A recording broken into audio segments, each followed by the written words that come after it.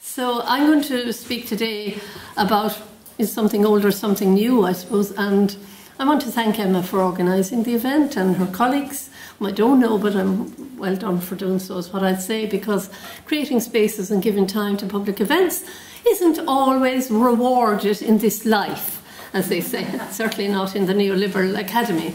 So thank you for doing so. I'm going to speak, I suppose, first of all, very briefly, because people don't always comment on the history of the universities.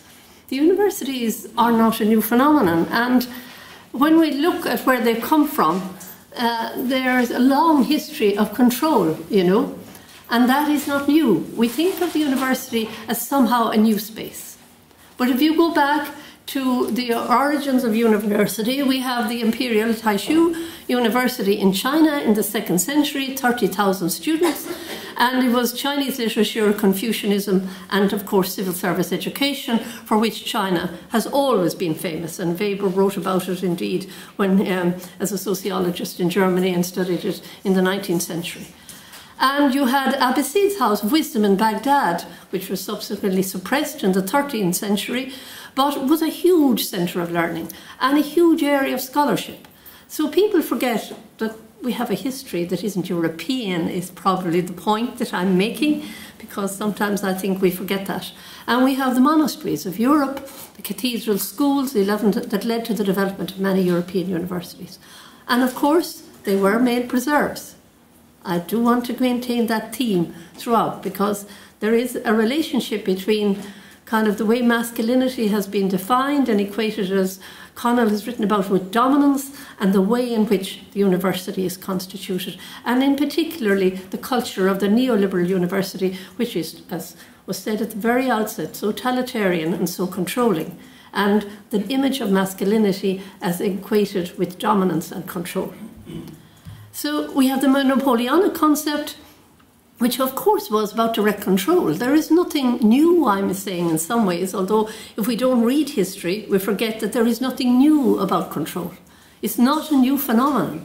The Humboldt University unity of teaching and research, but the emphasis on individual academic freedom, but also a lot of state control. So there is control. Newman's vision, of course, was from freedom from the church, but for non-vocational humanities, primarily education, but also primarily for men. So it was men of the upper middle classes and the upper classes of society. So the universities have not been universal. That's what I'm trying to say.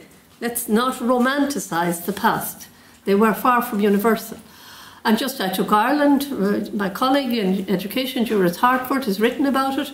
Women were only granted entry to Trinity, for example, although it was there from the 16th century, as we know, until 1904. And the battle went on for about 50 years to allow them to be into the university as students. They had to go home at 5 or 6 o'clock, and they weren't allowed to stay on campus even when they were allowed to enter.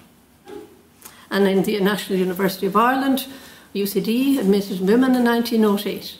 So I'm saying women's position in these made preserves, where they were permitted, but it was conditional and constrained. So what I'm going to talk about today is based on research, as I said, I've done with colleagues, Bernie Grummel, who's now Manoods, Demna in education, and with co-researchers, although I'm not going to quote much of our data because in my current project, because we haven't fully analysed it yet, Maria Ivancheva, Michal O'Flynn and Catherine Keating, where we've done 102 interviews and collected numerous amounts of materials about appointments and procedures from all the universities, several institutes of technology, and we've interviewed people from people who work in senior positions to people who are in middle management to administrative staff across and technical staff, and including people who work as manual workers, what are called often general service workers. And so this is about what we found, and I suppose what I'm in a way theorising from what we have found rather than the detail of the empirics. Somebody asked about Bologna, as it happened. I have this here because it's not, there's just new forms of control, and I think that that's very important. The European objective for education is to move it to the market. There's no question about that. As I said, you can see the last quote there, to facilitate a more diversified revenue stream and more collective, effective collaboration with business, and to participate in the knowledge triangle on a global scale. So there is no question about that. That has been part of the European project to make education a marketable commodity.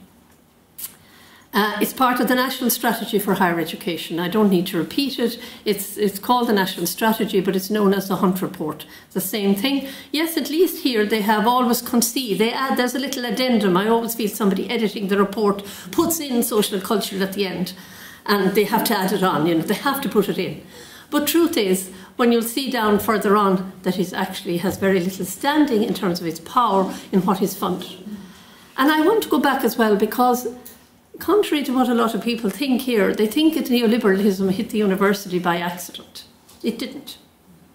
There was what was called the Rainbow Coalition, when they were in power, the Minister for Education at the time was Rory Quinn, who was a member of the Labour Party. The then workers, what were they called, Democratic Left, and Fine Gael were in power.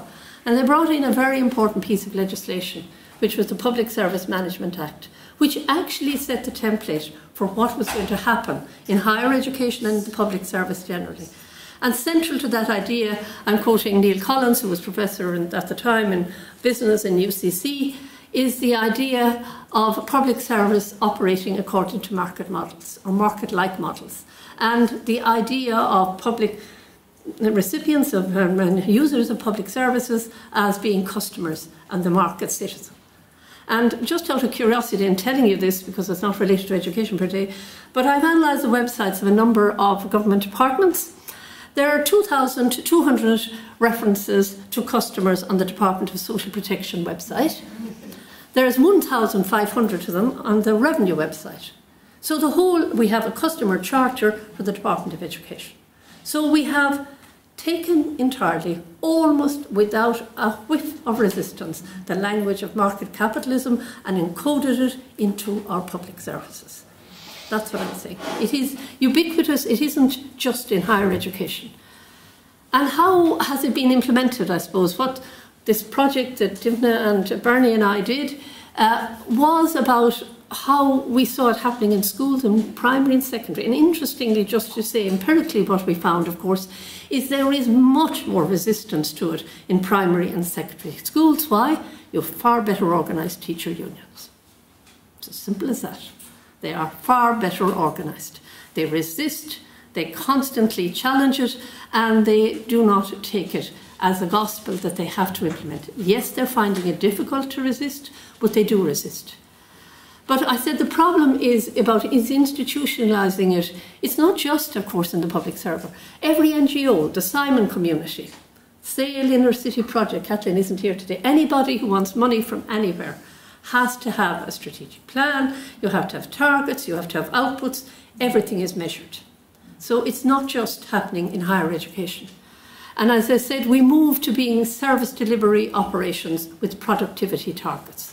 That's what we become, rather than providing for human need, governed by human rights. And that is the problem.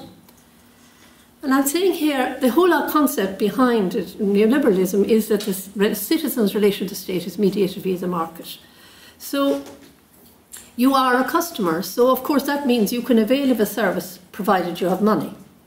That leads to what people were talking about earlier, the privatisation, the internal privatisation, the creating of an internal market in the higher education system. One department competes with another, one university competes with another. What Tom was talking about this morning, you feel delighted because your department got it, or your university, and not another one. So I'm just saying it's a Hobbesian concept focusing on creating privatised citizens. And this, I was saying to Anna just before I start to speak, one of the saddest things I feel at the moment, when I was doing this today and I said, oh my God, I'm not doing another talk, am I again? And I feel when I go home from here, as maybe many of you feel, so isolated. You feel alone, you feel there is no community of resistance. And Hannah said, well, God love you, if ye can't put up a fight, who can? And it's true. How do we put up a fight? And I think my worry myself, and I say this of myself against myself, is our resistance is too individualised.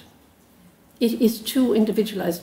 Actually, the only thing I could say in my own defence is this year, without anyone inviting me, I was so outraged at the idea that there would be, with the help of Max Crean, who's a postdoctoral scholar with me, prepared a submission which subsequently did have some impact at the Joint Directors Committee on the future of higher education, where they were looking at introducing loans. And we circulated it and we did disseminate it and we gave presentation to the Dáil, etc., etc. So, but I feel without that collectivisation and without the dialogue between the university and the society and our linking with the society, we're in a sense, everybody, and I know this from being sidelined many times in my life, no matter how good your empirical research, no matter how truthful your ideas are, you know, when you're politically inconvenient, you will be scapegoated and isolated unless you're collective. That is absolutely true. I've always think, I'm sorry to say, I'm a member of SIPTU, that we should all in higher education be members of one union that is united with the second level teachers union, like, I don't care which one, because they're far better organised and far more powerful. So I'm saying this whole culture then is created, so we feel this sense of failure, isolation, and of course we develop the actuarial self.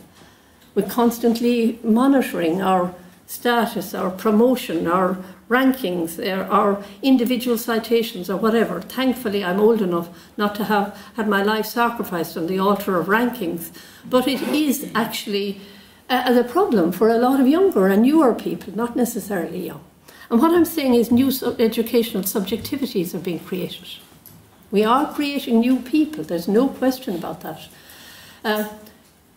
We are creating where economic self-interest, credentials and career interests among staff are strongly promoted in that highly individualised culture. Why would you work in the public interest? Why? Who? And this, I think, I want to draw an analogy, and those of you from Ireland will particularly appreciate this. I taught, of course, for many years here lately to start the degree, undergraduate degree in social justice, and it has with the law faculty. Lots of law students there. And I remember one day being struck by something somebody said to me when they were talking about where they were going. They're Arthur Cox, or they'd been called to, somebody else was doing business and finance and, as well, and they were going to KPMG and Morgan, Stanley or wherever. And I said, it now is just like the religious long ago. The religious orders came and they recruited the idealists. And they took them and they converted them. Now multinational capital comes in, it recruits the idealists and they think they are the chosen few. And that is absolutely true. If your son or daughter gets into Arthur Cox or whatever it is, McCann Fitzgerald or whatever, the KPMG, everybody congratulates you. Like you had a vocation. Because this is the new vocationalism. This is where people are chosen. You are chosen. You're one of the chosen few. You're one of those, which anyone who knows me knows I have an antipathy, because I started my first life measuring intelligence tests in the Education Research Centre, and I regard it as the greatest pseudoscience that ever hit the face of humanity. But you have this myth that you are the gifted. So I'm saying the university, we haven't resisted that. We haven't spoken. We haven't been loud enough. So what happens then internally is this market efficiency. It prioritises different values. So first order social moral values are reduced to second order principles. Trust, integrity, care, compassion, solidarity are subsumed under control, regulation and competition. To me, the biggest thing, I suppose, is the removal of trust. We are not trusted to do anything. I am 30-something years in this university, and I find it amazing that every single day I have to get so many people. If I want to get 2 books or something, I have to, for e-procurement, if anyone has the pleasure of ever dealing with them, 3 people have to sign it, because we are not trusted. We are not trusted to use our grants properly, because there is a new authoritarianism that says you are minions and you are in control. You are not in control of your own life. So what I'm saying is this glorification of competition, where it becomes the amoral becomes the necessitous. You have to do it, whether you like it or not, or even if you don't do it, it will be done to you, especially if you seek another job or seek promotion.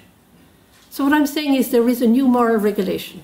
And I don't think that this new moral order is just the preserve of academia. I think it's much wider than that. So we're disciplined, whether we like it or not, through capitalist morality. We emulate it, and measurement and surveillance are key facilitators of market norms, because they produce education in standardised, measurable, quantified terms that ultimately can be commodified. In fact, I remember, because I found my notes, I was looking at it, the first lecture, I remember, on this issue in 2005, and people were saying it won't happen in Ireland. I remember thinking, why do people always think that?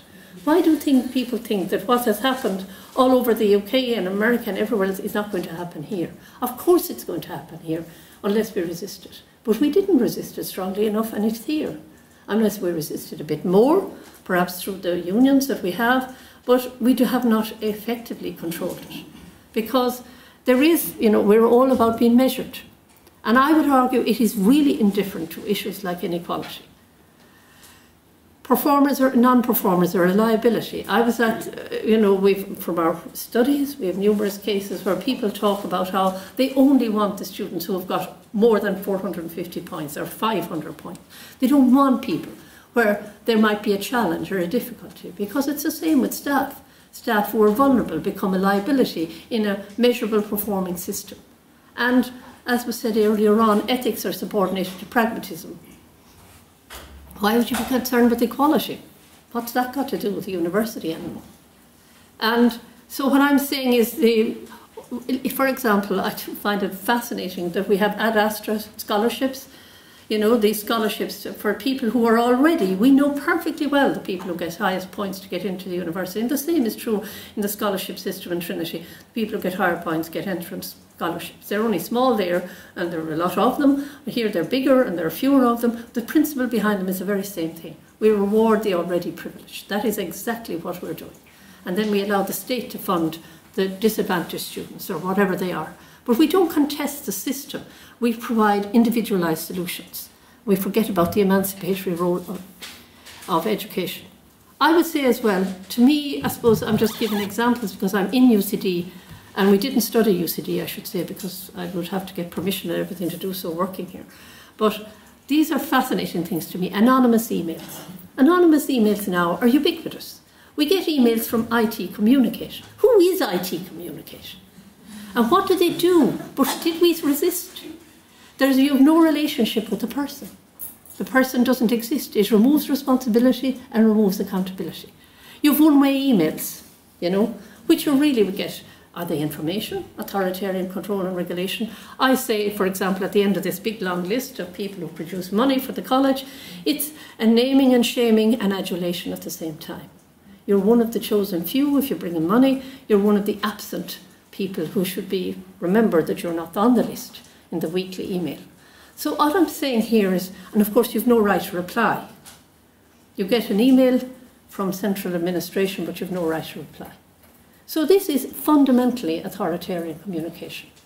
And when people say, why or why don't we, it is because when you communicate back, there's no one to whom you can communicate. Or if you do, nobody listens.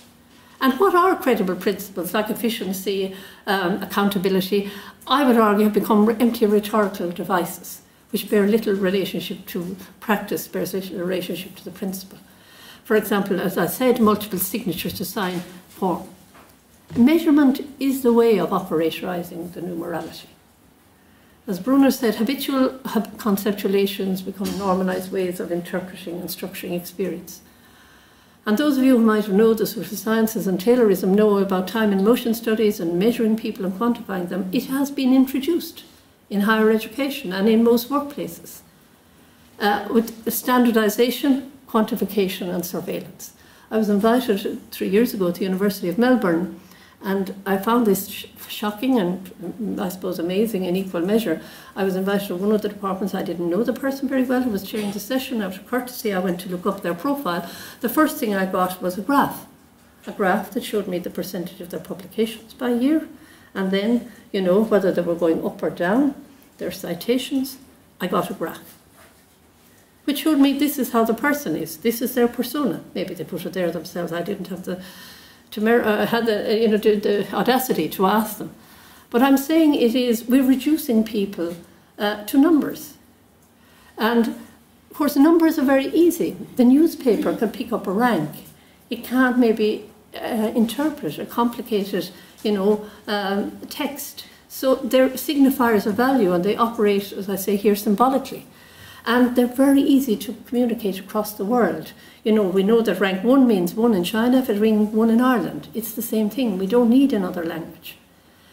And new imaginaries are reframing. So we create quantifiable workers, or whatever the type they are, and quantifiable students. But of course, we must remember we do that, as the previous session referred to, already in schools. We do it already in schools. We start to label children right at the very beginning, classifying them, labeling them, and then marketing and packaging them. It's not like it is a new phenomenon, but it's become exacerbated and applied to ourselves, perhaps. And maybe that's why we find it so uncomfortable.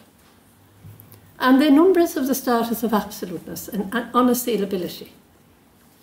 They have an unwarranted truth standing that doesn't apply to narrative evaluations.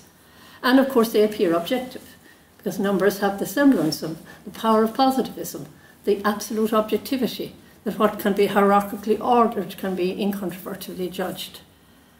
And of course, as I said, they have an emotional outcome, and certainly we have found that to be probably the most significant thing, among the most, and that in relation to the use of time and stress that people have as academics, but not just as academics, as administrators and other technical workers in the library and elsewhere in higher education.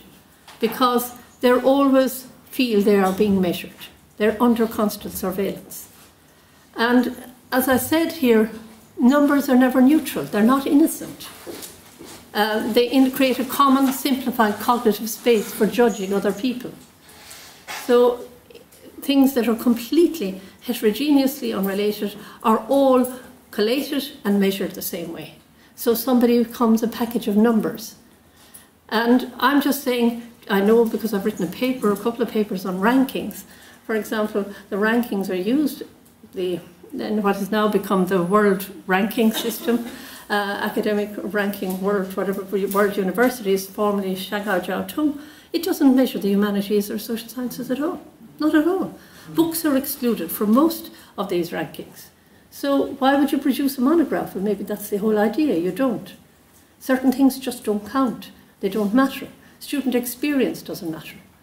And I know people said earlier on that there is a multi-ranking system that the rectors of the European University have been collaborating on. So the European universities are not doing maybe what the Times Higher is doing, but they are collaborating on new ranking systems. They're more multifaceted, they're more diverse, but they are happening. There's no question about it. So I think that what I find so offensive about all of these things, as I do with a lot of education, which is another argument for another day, that you can judge human capabilities simply on a pen and paper test. Just the HPAT to me was the ultimate insult to people, because I worked in testing, I got a number of people to test it. It has a whole set in it. There's 3 parts to it. One set in it, which is selected now for medicine in particular. It was introduced originally to exclude women. There were too many women going into medicine. That was the motivation in 2007. And they introduced a special test. I worked with people in mathematics because I wrote a book on educational mathematics, and I asked them to study the tests. And they had a section in geometry. It's geometry-based. We know that women don't do as well as men in geometry, in the Leaving Cert. I am not joking you, that is true. If they had put in algebra, women would have done better. But they put in a test to exclude women. There is no doubt about that. So what I'm saying is these are such arbitrary things. How can you judge in these psychometric tests which are ubiquitous, this pseudoscience of measuring human capability in the space of a 40-minute online pen and paper test? And what I'm saying is the net effect of that is the reification of human identity and the idea that you can measure people. And of course what happens is your identity gains currency through ubiquitous citations. People say that's an A student, that's a B academic. And that awful word in the English language, they're weak students. What weak? Are they falling over? Sorry? Do you know what you mean? Why do you use that language? Because we have actually a eugenics view of human intelligence, which is an argument I would make in another context another day. So I'm saying that this numbering, of course, has an incredible effect in scholarship and the attitude people have to one another, because people are constantly, and this is very evident from research, psychologically measuring themselves up and down. How am I doing? And much of the lack of cooperation that people spoke about is not unrelated to that. People are full of fear they're not doing as well, feel they're not performing as well, fearing they don't get promoted. Now, some of it is endemic to the problem of bureaucracy of all organisations, but of course, if you constantly use numbers to evaluate and constantly profile people this way, you increase the anxiety and the focus on the fabrication of the self. So, PR exercises, in fact, it's well known now in research, there's gaming goes on. People actually, cite other authors, cite other people who are prestigious, who will cite them. There is a whole gaming industry that is now known to be true in academic journals in particular. So it doesn't matter what you say, how novel you are, or new you are, but really what matters is the numbers of your citations, even if you say the same thing over and over again 20 times. And it does create a quality of envy. But as I said as well, and this is very evident now, is there is academic capitalism. There are beneficiaries. Somebody asked this morning, why do people do this? But of course there are people who benefit. There is a culture there where people benefit. It isn't like some people, this is imposed on us, and that is probably what I'm going to speak about now. Our universities serve in the public interest. Well, those of you who are sociologists might have known of Robert Merton, who wrote about what he called the 4 fundamental principles of scholarship that should guide scholarship if it was to be in the public interest. Disinterestedness, communism, which of course is not allowable or within our system almost, organised scepticism and universalism. I won't define them because they're there written in front of you. Detachment, not privatising knowledge for personal gain. My God, we have moved so much from that. Organised scepticism, where all truth claims are subject to contestation, and universalism, pre-established criteria, consonant with observation and previously confirmed knowledge. So disinterestedness is the freedom to research new ideas. But as Sandra Harding says, if you look at science now, look at the natural sciences, where are they funded from? Okay, here they may not be funded from the military, but they are increasingly funded indirectly, if not directly, from commercial interests, pharmaceutical companies, IT, science, etc. They are historically were isolated from commercial interests. Now, most of them, via the government in some cases, directly in other cases, can't claim that autonomy. Their values are commercial. Let me give you an example. The other day, 3 days ago, I got an email from someone in New York. He always sends me all these reports that come to his desk on inequality. This one came from Citibank.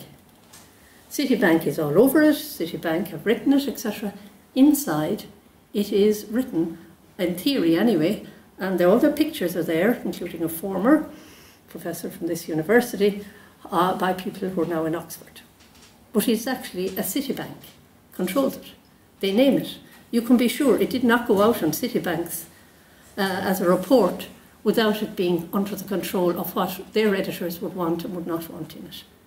So I'm saying sometimes our control is direct, sometimes it's not direct. Our funding, like for example in the social sciences, traditionally quantitative data was what we did, if you like. Most geodemographic data now is far better controlled by multinational companies. We don't have control of it at all, and we can't actually produce it because we don't have that kind of money. So I'm saying we have academic freedom under the 1997 legislation. We have individual academic freedom, but we do not have collective freedom. And we have the freedom now, what I say, to do business, to produce subjects and produce materials that are, as many people have said today, marketable. And let me give you an example. These are the research priorities of the Irish government. There are 14 of them, not one single one. I went through the entire report, goes through the arts. You don't even refer to the arts, humanities or social sciences. They were set out in 2012, and that's what they are. I'm not saying there's anything wrong with them, medical devices, but I love functional foods and all, great. I'm not saying there's anything, they're important. Smart cities or grids, I don't like the word smart for a variety of reasons. Marine renewable energy, I'm not saying they're not desirable, but all I'm saying, there is no priority for the arts, humanities and social sciences. So how can we say we're operating in a disinterested way? And just last, as you know, The UK government has cut all undergraduate funding from arts, humanities and social science subjects since the late 2000s. The French universities cut funding for post and sociology departments in 2015-16. And critical thought and critical disciplines, and let's face it, dissent happened in disability studies, ethnic and racial studies, in inequality studies, and in many women's studies particularly, and most of them have been reduced from department programs. They have been put back in their box because there is a new discipline regimes are in power, and these were contesting. They were sites of contestation. Cultural studies in Birmingham is a very good example of somewhere that was just wiped off the map. Not alone did they wipe it off the map, they closed the sociology department. Now they opened it again. Well, I don't know. But I'm only saying, without those disciplines, I think it is the students often will lack the intellectual tools of dissent, because the nature of teaching in a lot of other areas, although people don't admit it, is that it is highly technical and professionally led. It is not about critical thinking, and maybe it should be, but it isn't the case. And I'll give the example. How we have a total apartheid system of health provision in this country. We have a private system, some of it now being run for profit for insurance companies, others not, where 1.2 million people are in VHI or private healthcare. Do you ever hear a major university professor critique the apartheid of the health system? Never. Do you ever hear them critique the fact that every GP in this country is required, whether they like it or not, to run their operation as a business? No. So where is our disinterestedness? How detached are we, if that is the case? And that's not a product of neoliberalism. I suppose that's what I'm saying. It isn't. And the communism of scholarship. We have the rise of stars. Oh my God, we have the rise of stars. I would say, are we complicit in this ourselves, as I often say to students when I was teaching, when you dissent, you will be peripheralized. Don't think that people in power are going to reward you and say you're wonderful for being a dissenter. They're not. That's not how power works. But we have this culture of the stardom, and they become a professional elite where you can move around from country to country, you can, get your leave, you can become a star, and you can maybe sometimes bring in money, even better. But we're overwhelmingly, the people who do that, our stars are overwhelmingly white, Western and male, and disproportionately people who can just move without any commitments. So as Giroux, quoting Stuart Hall, said, they didn't send out the secret police to transform us into an entrepreneurial sector. We did it by ourselves, but through the ethic of managerialism, because we didn't resist, maybe in an organised way. I'm not saying people did individually. I think that is definitively true. I'll just give you this as an example, just one example from our interviews. This is with a lecturer in science in one of the universities, and he's talking about his patents and how he has businesses. And he's quite upfront. We have a portfolio of patents now.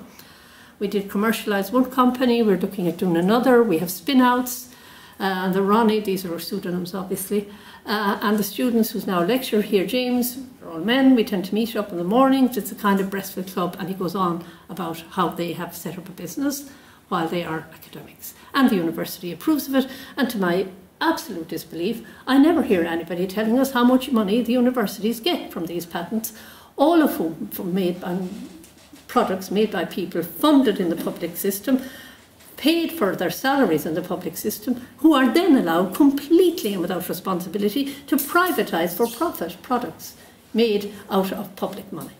But that is the system, and that is what's allowable. And organised sexism, well, we have the rise of the academic precariat. I have all those figures from other countries. Research staff are 90+% contract workers. And in fact, I would argue that the whole new system, whereby we have all these temporary contract workers, everyone's celebrating Science Foundation Ireland grants, Irish Research Council grants, great. But for many people, it's a life of precarious labour and uncertainty. So I'm just saying, and women are especially vulnerable, we know from other countries, but unfortunately here we haven't got data on them, because this is report that was produced there last year on precarious work in the academic sector in Ireland, and 45% of all lecturing staff are temporary and part-time. The UNUI is particularly bad, I have to say that, because you see, I'm not saying that because it's UCD or UCC or Trinity, but it's just saying that the figures are skewed by the fact that they were particularly problematic in some places rather than others. So I'm just saying, Lena Courton, what you call O'Keefe, I can't remember her first name, it's going out of my head, works in Cork now. They have done quite a bit talking about this whole rise of precarious labour. I definitely think that is a threat to speaking out, because when people are temporary especially, it is very difficult to be a sceptic, at least to be a sceptic in public. Yes, you may be lucky enough to find a sponsor among the elite who will give you a job, but if you're an organised sceptic outside, I think, especially within the academy and disrupting it, it's a good way of keeping you under control. You remain a servant and then subservient to those who have permanent posts. Are we universal? I don't know how universal the universities have ever been. Our intellectual knowledge privileges epistemically the West and the North in this part of the world. I often used to get students when the days when we had textbooks. No one has a textbook anymore now, hardly, apart from the fact they're so expensive. I mean, even books. But I used to get them to open the page and see where their book was published. What? Capital city. You can be sure it was most likely, maybe if it's certain disciplines it would be different, it would be London, it would be Amsterdam, it would be New York. It is in the big global capitalist states. The publishing industries are in control. And Western, white, male-dominated ideas of modernity, post-modernity growth underpin most of our thinking. I don't know if people are familiar with Walter Mignolo, who is from Argentina. And as he said, I put in gender and class myself. He didn't have it in, but I'm putting it in. The geopolitics of knowledge goes hand in hand with the geopolitics of knowing. It is the racially marked, I would say, and gendered and class body in a geopolitical space that feels the urge to get the call to speak. Who has the authority to speak? Whoever had the authority to speak. Contrary, I take the point that was made this morning. Of course, as academics, we know more about our subject than other people. But experiential knowledge, especially in the field of social justice and other fields, is a real way of knowing the world. And I think certainly if we talk about groups or communities, other ethnic minorities or whatever, if we speak about people and for them, we take away their voice and we colonise them another time. That is what we do. We colonise their life world. Kathleen O'Neill, who's left now, I wrote an article about this 23 years ago. She's a working class community activist, about how people colonise your life world. And then they claim to know you and to cite you and your interesting comment, and that becomes part of their academic capital.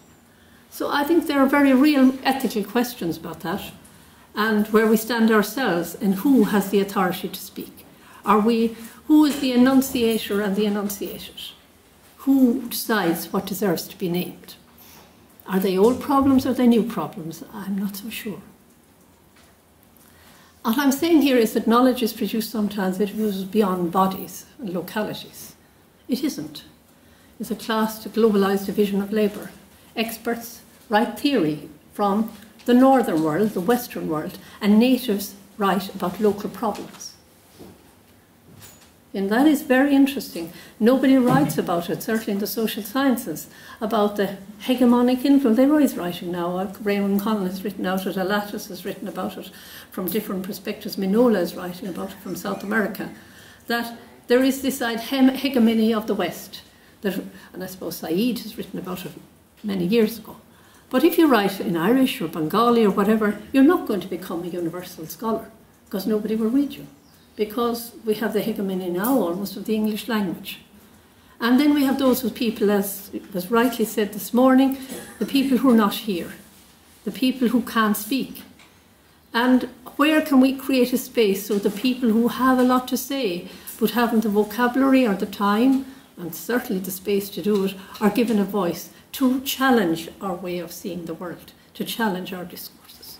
That, I think, is a very big question. or the university. And who benefits? Well, I think a lot of people benefit and always have benefited. Exclusions always benefit some people. Yes, we have the new managerial elite. And of course, there's not just their salaries, there is the power that comes with being part of that. And unlike schools, I suppose, that is where it's such a problematic issue, because the universities, the majority of staff in the universities are not academics. I'm not saying that academics are radical, let me just tell you that now, in case I think that's the problem. I don't think so. But you know, Gramsci spoke about traditional and organic intellectuals. I think the same irony, and to me the ultimate contradiction, especially of this country, is we have had and still have, most of us who have jobs full-time, have permanent status. It is virtually impossible to fire you unless you're grossly incompetent. And do we speak? That's the question. We don't speak. We don't even speak at academic council, where we have an audience to speak. And when you do speak in dissent, you are isolated as a crank, because maybe that is where the hegemony of neoliberalism and promotion and stardom and your next career move or whatever it is has taken over. So I'm saying what has happened, in my view, is that the new managerial system, substantial rationality, which we referred to this morning, based on values, has been superseded by instrumental rationality that Weber spoke of. It's anything that is measurable in output and input terms simply doesn't count. There's a refusal to engage. I mean, I know this because I've written many, many emails, letters, etc., seeking response, criticising everything, no reply. There is an incredible totalitarianism in new managerialism.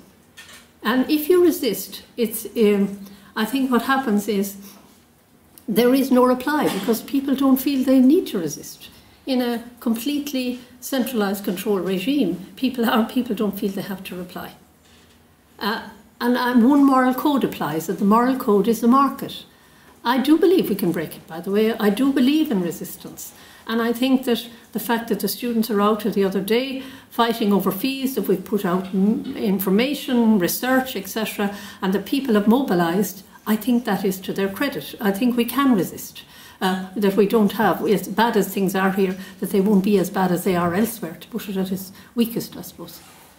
But I want to speak, and lastly on this point, I suppose, is I also think at a very deep level, I suppose I've written a book on effective equality, love, care and injustice, again with colleagues, a number of colleagues, including John Baker and a number of other people. But I did a lot of the empirical research for this book with other people, so I want to own that as well. But one of the points that I'd say is the concept of the person that underpins our thinking, it comes from liberalism, not just from neoliberalism. The rational view of the person. The person is Homo sapiens, not Homo sentiens. And of course, Homo sapiens has become Homo economicus under neoliberalism. And they have become the economically productive citizen. But the person, we are emotional beings. We are relational beings. I suppose I'm very much influenced by new writing in South America in particular about the importance of the relationality of the person. That we are not autonomous subjects. The denial of our dependencies and interdependencies, socially, economically, environmentally, politically and culturally. And in a sense, the academy hasn't really addressed those issues. And I'm only speaking to, I've written a paper and published it a long time ago on this in relation to the knowledge that we produce in higher education. But I'll just speak about what I suppose is true and what certainly we found in our most recent study is this carelessness. Because performativity in a market system at the level that is required for academic success requires a carefree life. It requires you not even to have a cat or a dog, because you really can't bring them to a lot of other countries. Never mind have a partner or people who might actually be attached to wherever you would like to be.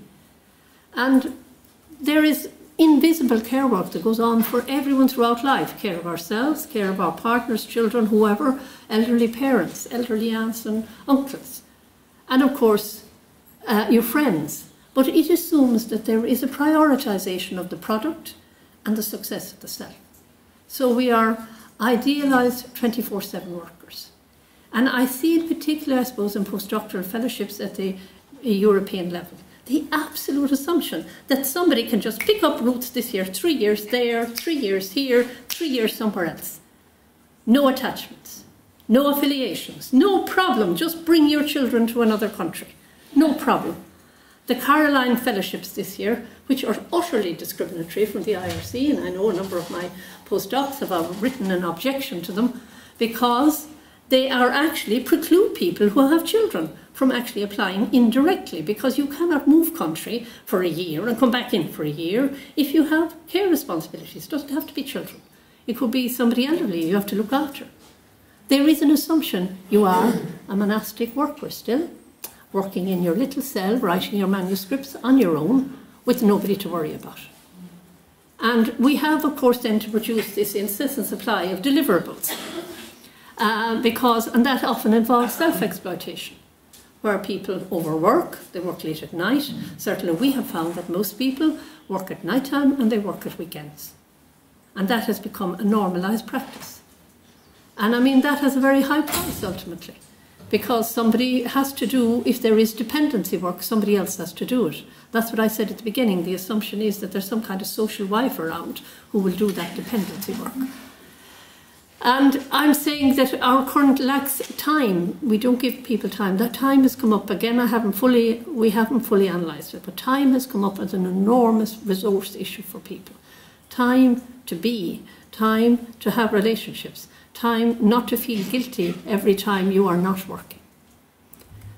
So I'm saying the academic freedom we have is a constrained freedom in a market-led system, but I don't know to what extent some of it is new and some of it is old. I suppose that is my argument. Due to colonial epistemology and science, I don't think that's new. I don't think the class bias and gender biases of our knowledge, and who we define as, you know, legitimate scholars to study, etc., is accidental. It reflects a long cultural history of universities. Disinterestedness, yes, it has certainly become much more problematic with neoliberalism because it's more blatantly business-led. Communism of scholarship, it is rewarded now in a way. I always think that academic life is a very selfish life. It encourages to be extremely self-centered, the way you're rewarded. It does. Not to omit your co-authors. Like, it used to never cease to amaze me, because in the social sciences often, you know, you have big data sets and lots of material that you work with other people on. And these books appear, and I say, they were research assistants on that. I thought, weren't there postdocs or PhD students? No one's name appears. It's only the star. As if they produced it all on their own.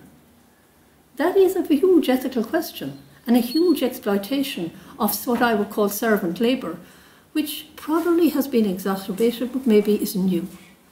And of course, in a time of precarious work, and especially as so many researchers particularly, I think the money that has been siphoned off, as you know, we've only about 60% of what we had in 2008 in higher education sector. I can give you the data, I have it somewhere else.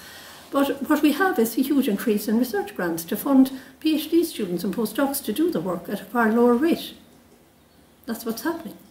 We have new forms of slave labour, as I said. I'm not saying they're slaves in a very literal sense, but I'm saying they become dependent workers for a very long time with high levels of insecurity. They can't go on with their lives. The same way that people are constantly moved around the world, as if, of course it's a virtue, we all love to move, but we don't always want to move at the times that we're told that we have to move. I remember in science faculty here, I was on a board one time, an overview of an assessment system. They told me that students had to have 3 postdocs abroad, i.e. that's 9 years.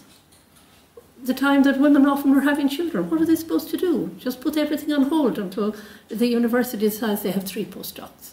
So what I'm saying is, I think there is a calorization and precariousness of work, which is related to neoliberalism, and definitely I think some new aspects of it are not new. So that's what I'm saying. I feel, I suppose, there's a danger of education becoming an amoral practice unless we resist and fight for it. So the value of education is just reduced to some kind of technical reorganisation. When you object to these stupid outputs and inputs and labels and whatever, you're told that really it's just a technical change. Of course, it's not just a change in nomenclature, it's a change in the whole way we think about students and we think about how we teach. And I think we need to think maybe much more fundamentally, as Minola talks about, start from the principle that the regeneration of life shall prevail over primacy of the production and reproduction of goods at the cost of life. So I will leave it at that. Thank you very much.